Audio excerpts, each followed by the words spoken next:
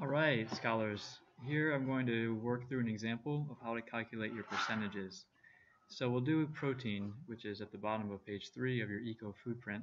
Let's scroll up to see how many servings of protein did we have. I just threw in some numbers here. Let's say we had 4 servings of nuts, 2 beans, 9 dairy, 5 eggs, and 13 meat. 4, 2, 9, 5, 13. So we can plug those numbers in here. 4, 2, 9, 5, 13. If we add all these numbers up, we see that they are 23.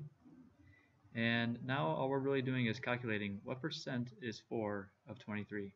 And that percent will go down here. So let's work through that math.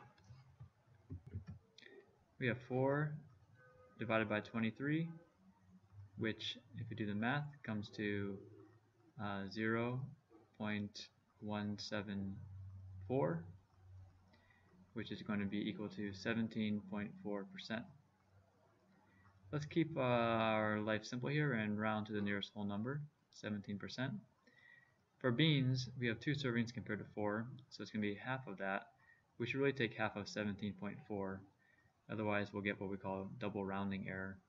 So that would be 8.7%, which would be 9%. So let's see here. So 8.7%. And you can do the same thing for these other categories. In the end, these percentages should all add up to 100%. You're going to be doing a similar process with these other ones up here at the top. So if you scroll up, when you're doing the grains part, so I didn't have you already calculate the breakdown on the grains. We can see the grain totals here, but you're going to need to go back and summarize, probably in this space here, how many servings was that of rice, how many servings was it of wheat, corn, etc. And then you'll do the same process. Okay, now for these questions 5, 6, and 7, you don't have to get super quantitative with it. You're just basically looking for general trends. Okay, well, feel free to ask in class if you have any questions.